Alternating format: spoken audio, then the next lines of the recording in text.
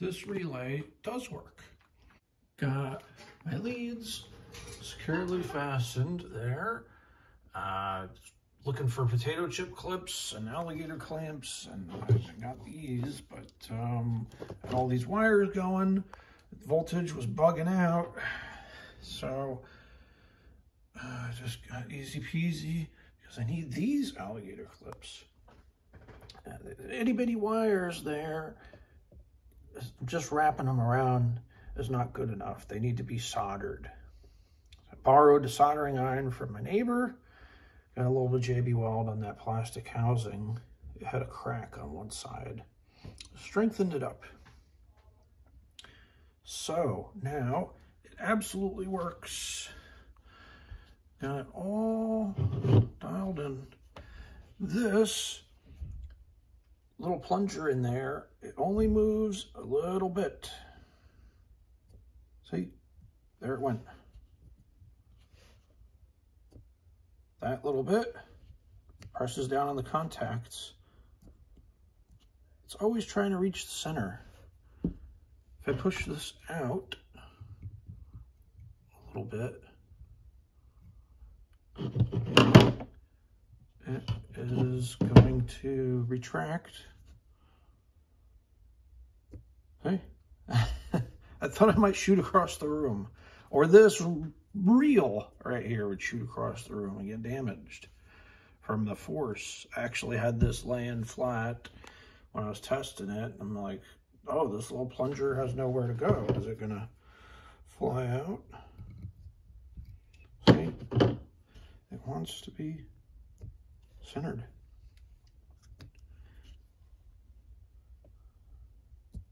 Oop. Okay, so we know it works. Great, we got it working. I'm getting it back together. This is the plunger. The little push rod goes in there. And it goes inside of here. Due to the magnetic field, when you energize that coil, it moves that little plunger. That is beyond brilliant. Okay. You know what's really baking my brain? This is a spool of wire. It doesn't short. If it was insulated wire, I'm like, okay, it starts out at the middle here, and it winds its way out to the outside. And then here. It's like, well, why wouldn't it just go straight from here to here underneath where the coil is? I don't know. Just beyond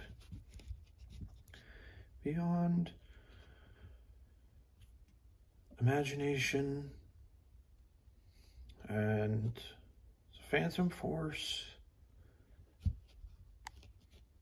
Wow. This is how motors work, and you know, it's brilliant. It's really freaking brilliant.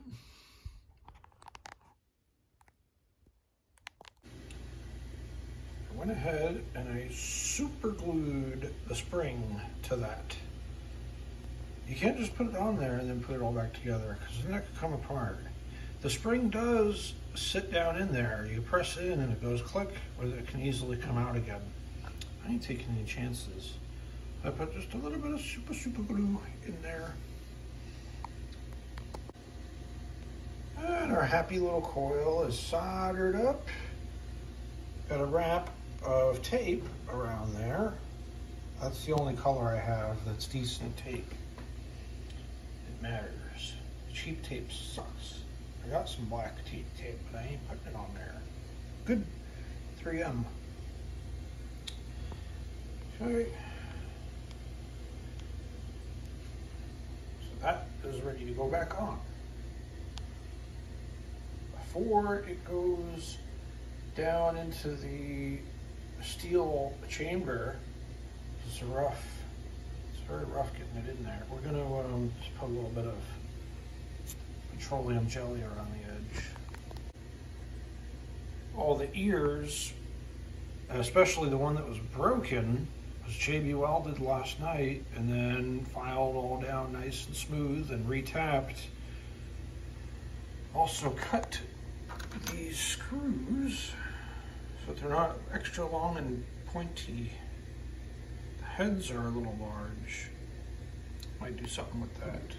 We're going to start getting this together. Okay, so there is our contactor and spring. Goes right in there. And then now, lower into position the base plate. There we are. Push that all the way down as far as it will go, and then all we have is a nice little contactor that's waiting for a barrel.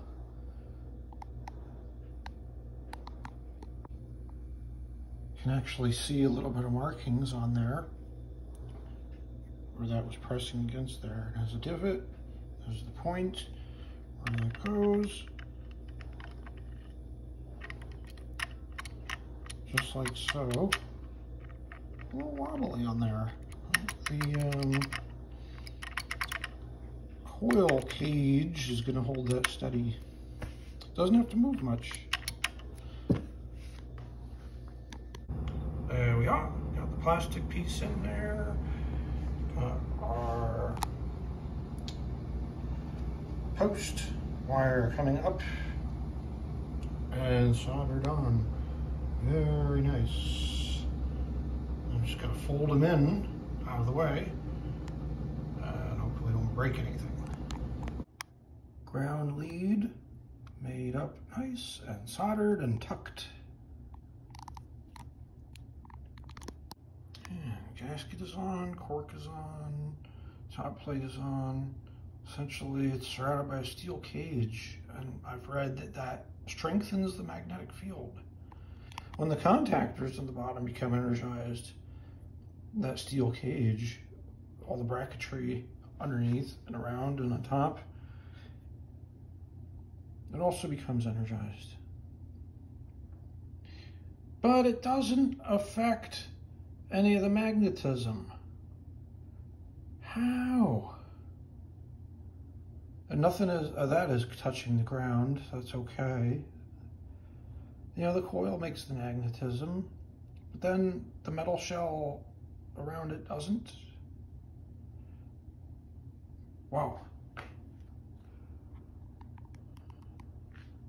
It's like, yeah, you could pass 40 amps through the contactors in the bottom. And then the bracketry and everything inside, all the steel parts, become energized at 12 volts, but they don't carry any current. It just goes through the contactor. Wow. And there it is.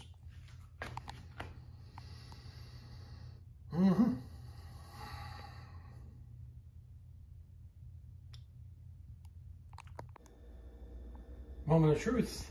Let's see if this works.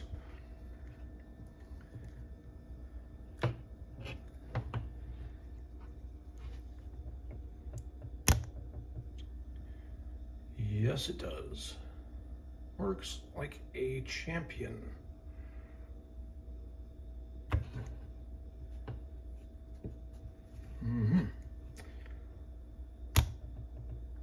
Hey, that's what we want to see.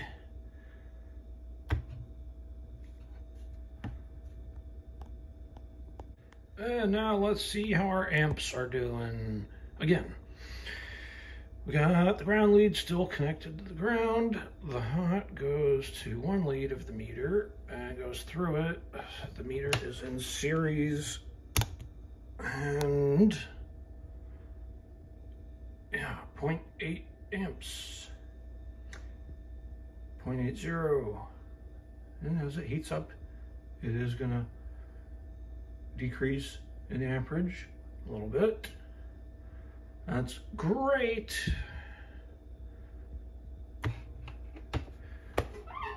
Problem solved. Proper repair. Took the other part back to the store and the guy was very friendly. He said no problem. He returned my money. So I still have $0 into this whole project. This is ready to go back out on the truck. Done and done.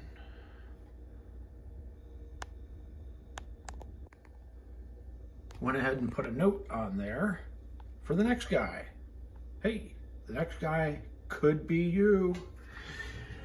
I also grounded down those bolt heads that I had on there, so it's nice and flush. I don't have to use any spacers. This will be ready to bolt right on to that fender very nicely and easily.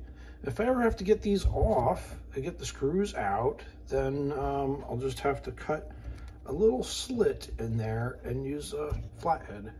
No problem. And these have been torqued to a couple of foot-pounds, not much, because then the plastic could crack. And once this is bolted on there to the fender, real sturdy, this is going to be against that flush, and there's no way that these screws will be able to come undone. So this will all be nice and snug as a bug. Once again, I have to reiterate the difference between these two, where the original, which has been repaired and works now, is 15 ohms. The resistance of the wrong relay is 3 ohms.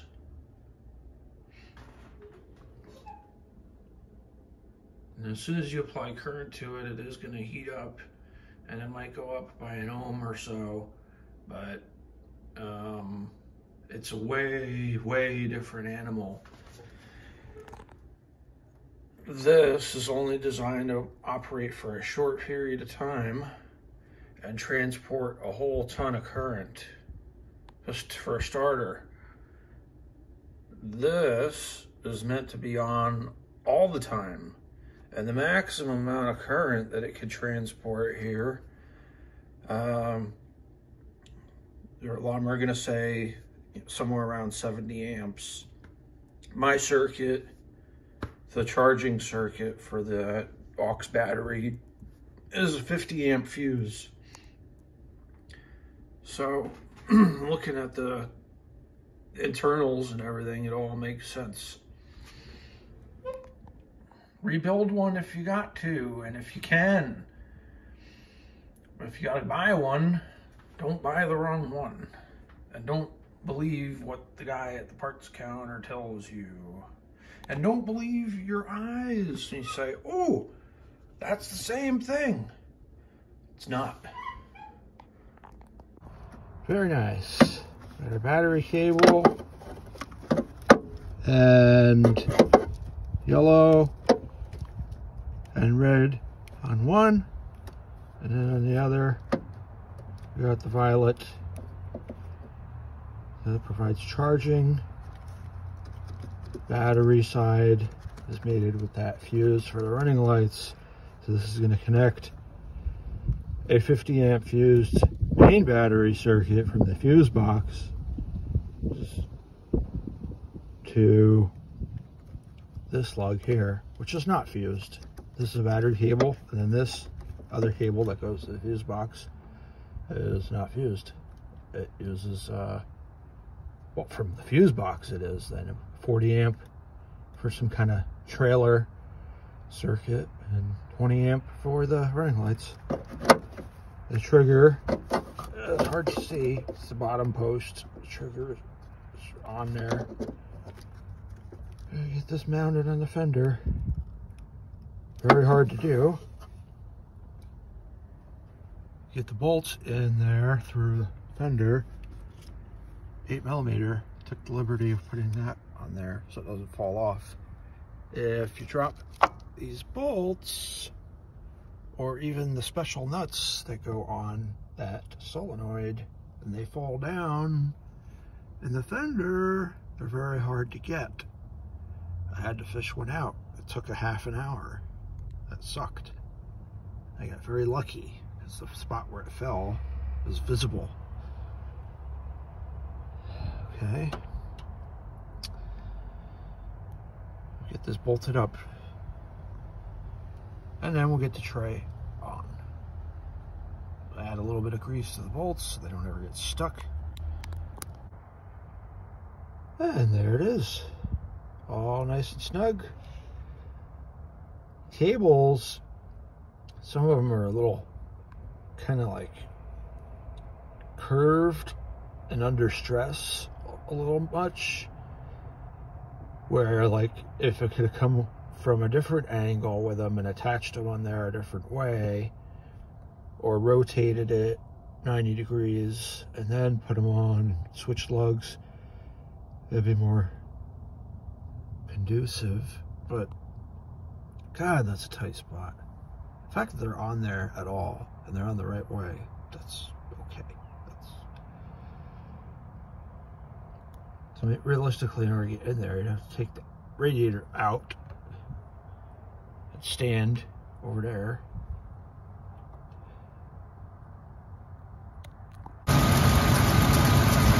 Moment of truth.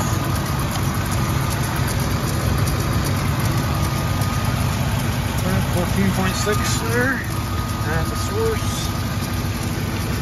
This now has 14.5. This one, okay, this is like a trailer thing. It's not used, but this is definitely for the running. This is for the trailer. This is for the running lights. 14.5. Very nice. It's our charging circuit. 60 amp fuse. 14.5, baby.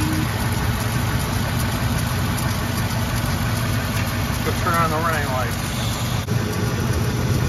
Running lights are on. I want to check the voltage of that circuit. Probably have to go get one of those connectors for one of the running lights and test it there, because this is the source. So it comes in the red and white wire, and then goes out, and then goes to the relay. Let's just see if anything changed. Oh, 14.3. Okay. This one is definitely part of it. Oh, okay, 14.3. Charger, 14.5. Okay, so, we got 0.2 volts difference now on that. So that's something different about it. Not much, so that's great. It's amazing. Wow. Oh yeah. Our auxiliary battery is being charged. This circuit here is being mated with the charging circuit. Then we got full power. The lights are looking very bright. Yeah, those are bright. Hell freaking yeah, baby. This is fixed. Wow. Oh, that was hard. That was a hard one.